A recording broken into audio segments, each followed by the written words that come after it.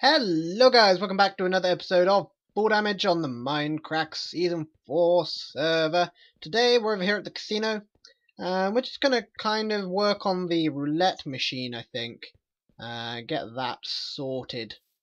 Talk about some new things. I hope you guys are all enjoying the Magic World series that I've been running.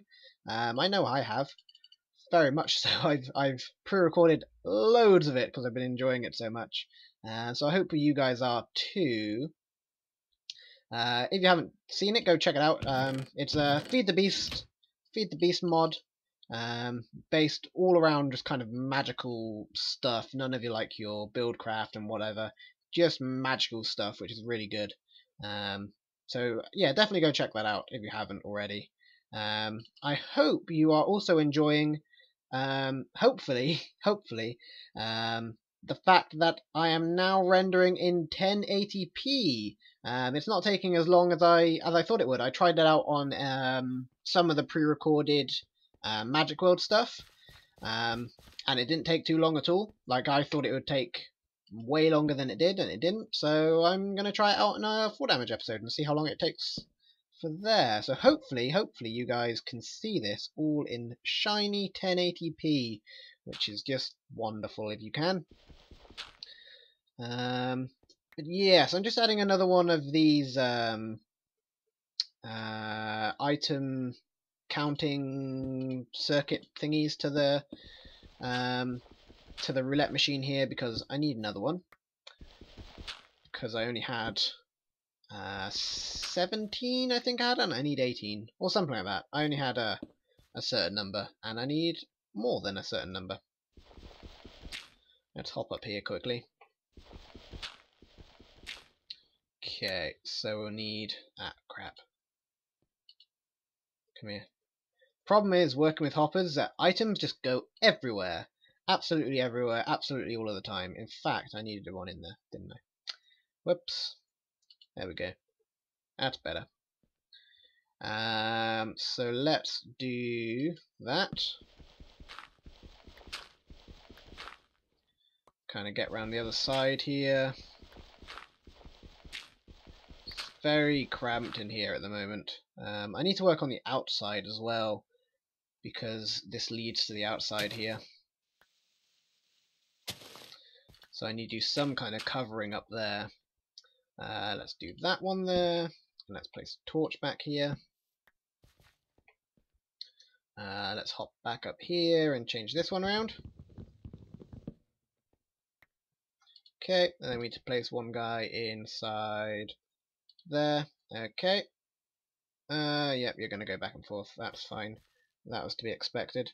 I think I need a redstone torch. Yes, I need a redstone torch under here.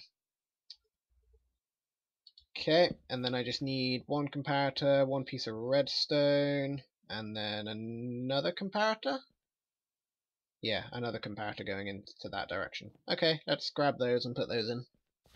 Something which you will also notice now in this series and in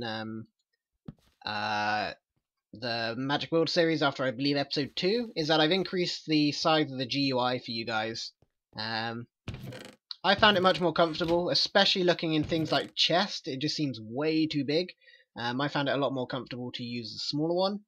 You guys would like the bigger one, so I'm gonna do that for you guys. I had some comparators here. I didn't need to make them. I do, however, need another trapped chest, which I believe is like this, to make a tripwire hook. It might be a plank of wood, actually, and a stick. There we go. Aha, there we go. So let's make another trap chest quickly.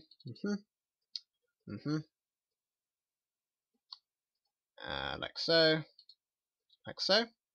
No? Oh, it has to be next to it. Okay, cool. Put that away. Move that guy onto the bar. And place it over here. Excellent. So now we have a betting slot for 0, 1, 2, 3, 4, 5, 6, 7, 8, 9, 10, 11, and 12, and odd, even, red, black. I do need one for high and low as well, actually, so I need 2 more. Really? Damn it.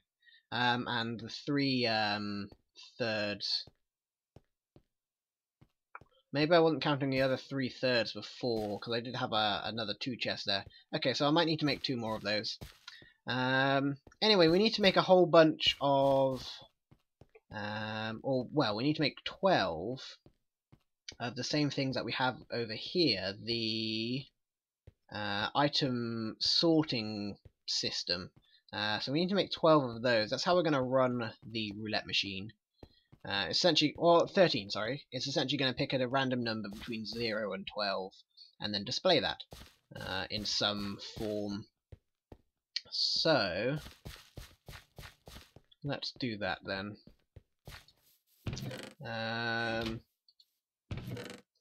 If we grab... Okay, so we've got our 13 item sorters sorted out here. Which will, like I said, do something similar to what they did, or do exactly the same to what they did on the slot machine. It's going to accept a random input between 0 and 13, or 0 and 12, and it will come all the way down here, blah, blah, blah, blah, blah, and get sorted and trigger one of these, depending if it's 0 through 12. So then these lines are going to be split up so we can determine which prize lines to run. So say odds and evens, highs and lows, reds and blues, etc., or reds and blacks, etc., etc. It's also going to trigger whatever our display mechanism is, which I'm thinking here is just going to be a series of lights running back and forth in front of the chest here, or maybe up on the ceiling here. Just kind of running back and forth, back and forth, back and forth, kind of like spinning, kind of, I guess. In which case we may need to move this back some, or do something fancy with the wiring. We shall see. But that's going to be what we do there. The next thing to determine is how we're going to do all that, really. I have various ideas for it. We also need to work on our random mechanism, which I think we'll do next, actually. Okay, so the idea behind this part, this is going to be our randomizer, I suppose. So we're going to have something that will randomly pick one of these 2 hoppers. These 2 hoppers are going to contain between them the numbers 0 to 13. So there's 18 slots in total, so you can easily fit 13 into 18 slots, because 13 is less than 18, obviously. And then these 2 hoppers here are going to feed back into them. Now there's going to be a minecart which runs between them. So there's going to be a comparator which comes off of this hopper, like this, powers up here. It's going to power a booster rail here, and a booster rail on the other side, which are going to loop down into this section. And then it will take it past this hopper. This hopper will dispense whatever's inside it into the minecart, which will deactivate the booster rails. And then the minecart will whiz up to the side opposite to what it was and dispense the item back into the hopper. So the hoppers will get evenly distributed, or the items will get evenly distributed between the hoppers. So that's all well and good. And then we just need a simple randomizer, which will randomize between these 2, which is nice and easy to do. So this is all contained into one chunk as well, which is important. You can see here that this is a chunk 0. This is a start of a new chunk. None of these hoppers point out into the new chunk. And then likewise over here, we don't reach the 0 point of this chunk, and none of the hoppers point out of it. So that's important, because if a hopper is pointing into a new chunk, it will keep that chunk loaded if the chunk of the hopper is loaded. It's not much of a problem if you're just keeping, say, this chunk to this chunk loaded. But if you're keeping this chunk to this chunk loaded and this chunk to this chunk loaded, they're going to keep each other loaded, and they will never unload unless the server resets. So that's the reasoning behind that. It's just good practice to make sure that none of the hoppers keep each other loaded.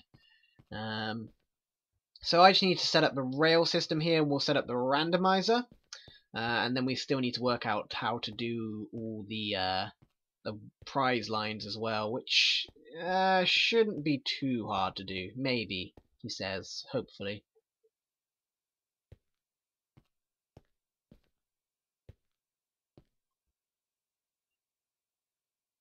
Okay, this should be working. When there's an item in here, it should send a signal to this powder rail and the powder rail over there, which will send the minecart between the two. As it's only going to receive one item at a time, we will test it as such, because it's not going to work with multiple. Excellent. Now that item should be over in this hopper, or in this dropper. It is indeed. Excellent. And then, if we do say this, and now that item will be in this dropper. Fantastic, that's working perfectly. Had to get a little bit of a fiddly because apparently the powered rails, they don't push off of a block if the block is a hopper. I'm assuming it has to be a solid block. So that's why that's up like that. However, that had an adverse effect. Ah, okay. I see why that's happening. Okay, what we can do, put a repeater there. That will stop that from being powered like that. Let's break that one too.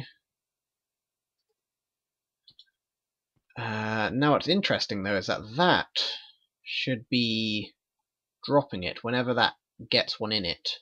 So why isn't that happening anymore?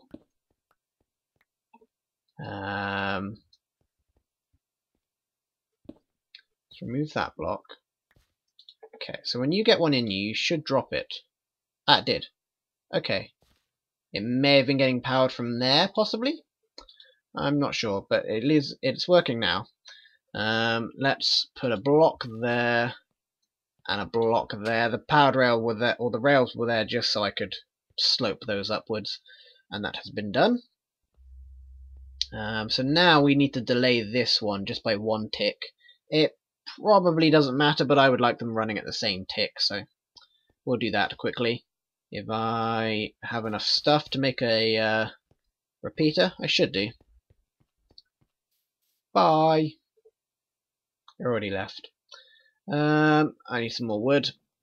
I've been growing some of these so I can get some chests and such. I need a whole bunch more hoppers again. Damn hoppers are expensive. Let's get some of these torches. Okay, and doop doop, and doop doop. Okay, just one of those.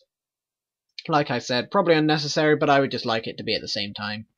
Just for, well, buy as well. Just so it's at the same time, really, for nothing else than that. So it should all still work again. That'll get one into it. Excellent, and that'll be in there now. Okay, so now we just need to randomize which one of these gets chosen. The way we're going to do that is just another simple randomizer, which I'm going to set up quickly off camera, and then I'll show you guys how it is. Okay, so we have our randomizer sorted, and of course it's raining. But the way this works, this dropper here will either drop the dirt block or the wooden sword. It doesn't matter what these items are, as long as one item stacks to 64 and the other item doesn't stack. That will drop it into this hopper, which will hop it straight back into the dropper. But the dropper or the hopper will take a comparator reading from here. That will either, if it's a single stack, it will trigger this line. If it's or if it's this item which stacks to 64, it will trigger this line. If it's the item which doesn't stack, it will trigger both lines, but this line will lock this line before it gets a chance to power. So either this hopper will power or the other hopper will power. Or they should do anyway. You know what, let us put a stone in both of those, just in case I've done wrong. and we're going to have to work out another way to power them. But it should, I think, power them. Maybe. We'll see. So let's trigger it. Okay, so that triggered this side. Damn, it doesn't power it, but we know it triggers the side. And then the other side should trigger randomly as well. See, that triggered the other side, but it didn't trigger this side. So we need to work out how to power these properly. We could raise this whole assembly up and then just power these blocks directly. I think that's what we'll do. That's probably the easiest way to do it. So give me a second and I'll do that. Okay, it should be working now, so let's give it another try. Okay, so that should have powered this side. Okay, you know what I need to do? Let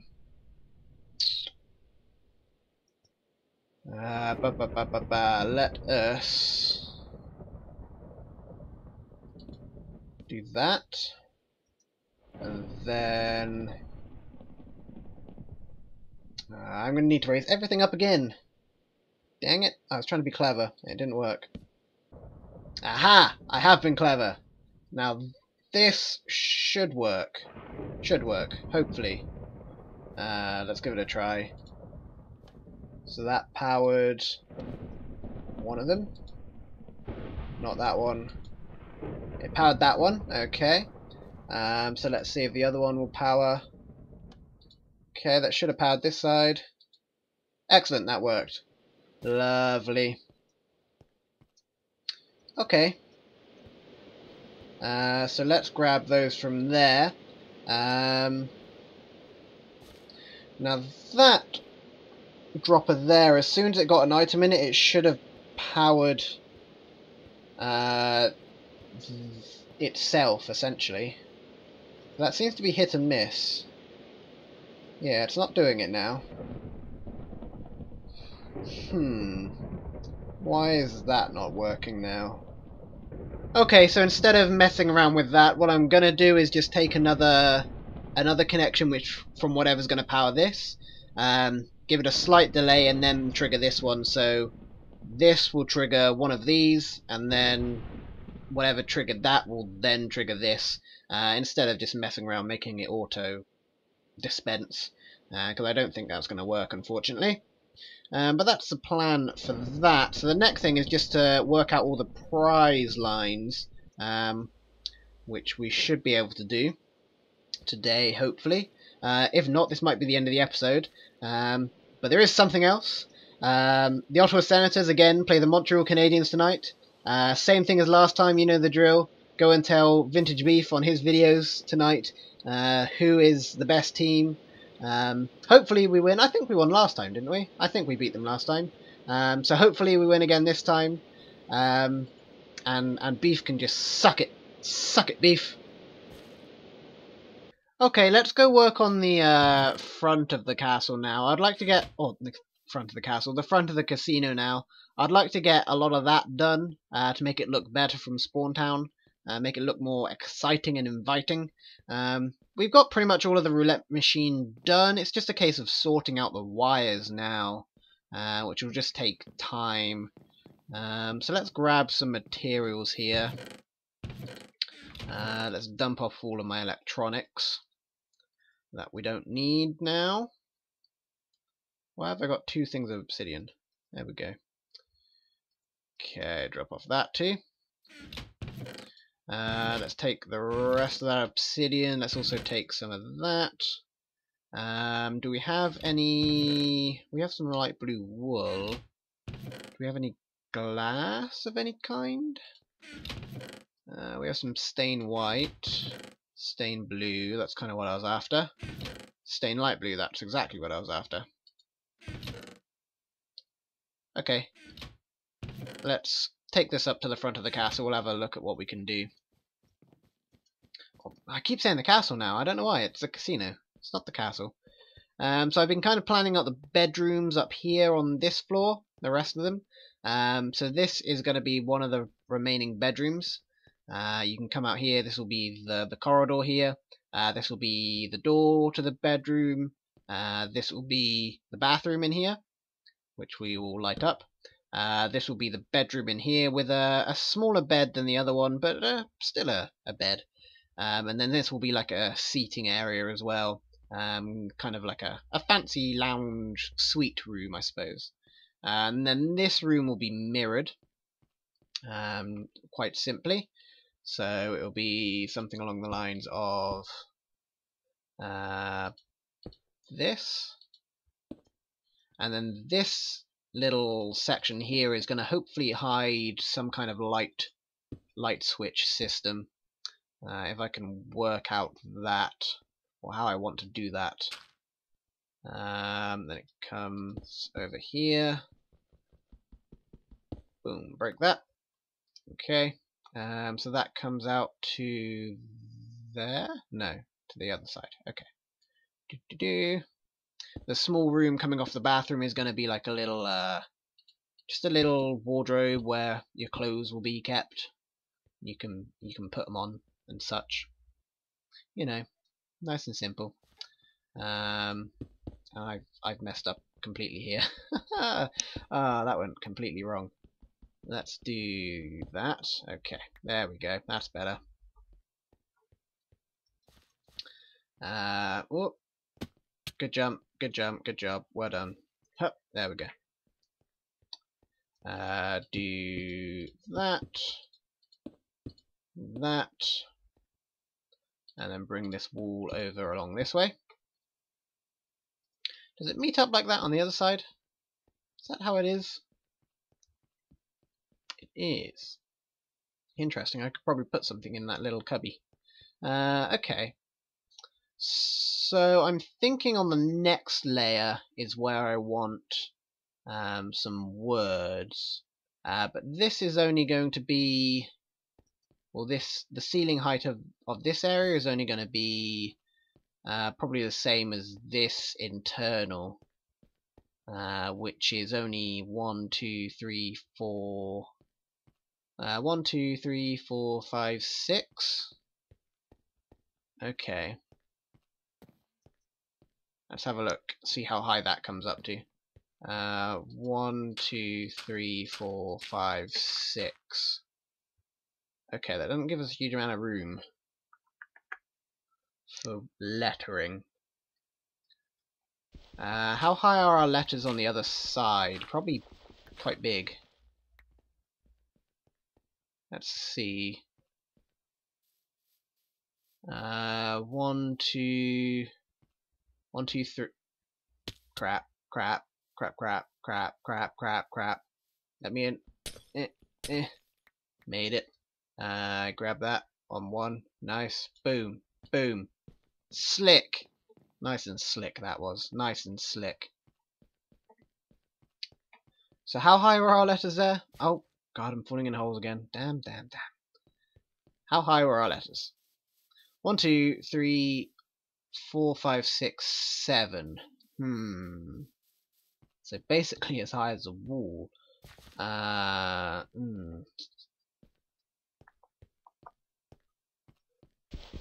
Okay, so if we went up 1...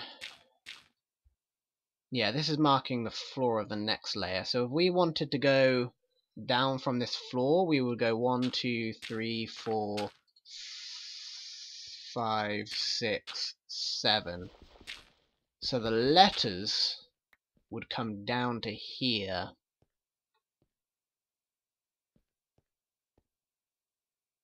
Is that a problem? Can we fit that in? Can we do that? We might be able to do that.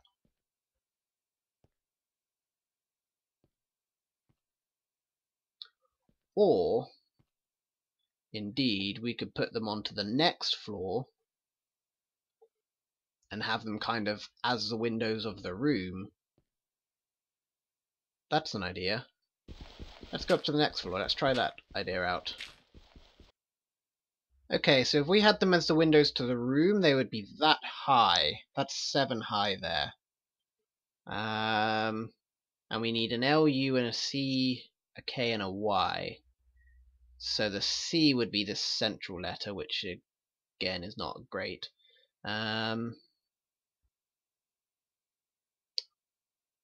and then the ceiling would be up there, which isn't terrible. It's very tall, but that's not necessarily a bad thing. And we do have a lot of room in these rooms here, more than what we had down there, because we don't have this corridor to mess around with. And we don't have this little corridor to mess around with. So we have more room inside the rooms. We could do it. We certainly could do it.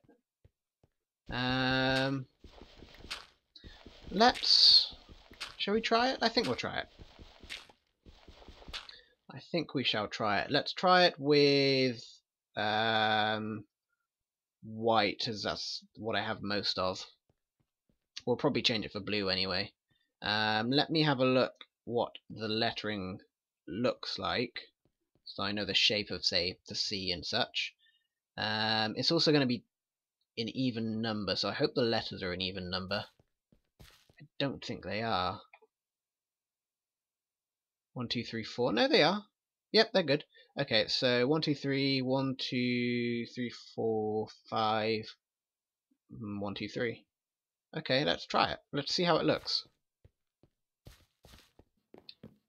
Okay, I've put all of the letters on. Let's go see how it looks. It's probably not going to look as good as the white glass as it would look with blue, but it should give us an idea of at least the shape of it. And if it's ugly, then we don't need to bother about making a whole bunch of blue glass. So the center's right about here. That doesn't look half bad. The extreme diagonals, like in the Y, is a little funny. We may shorten the Y. We may shorten the L as well, but it doesn't look half bad. It will look a lot better with blue, like I said, because you'll actually be able to see it properly. That doesn't look half bad at all. How does it look from like the center of town? That's where I want it to be visible from, really. And we might move, we might put a diamond up on one of the higher levels as well. You can't really see it from this angle because everything's in the way. Let's see from like over here. I don't think it's going to look half bad. Like blue contrast against some quartz.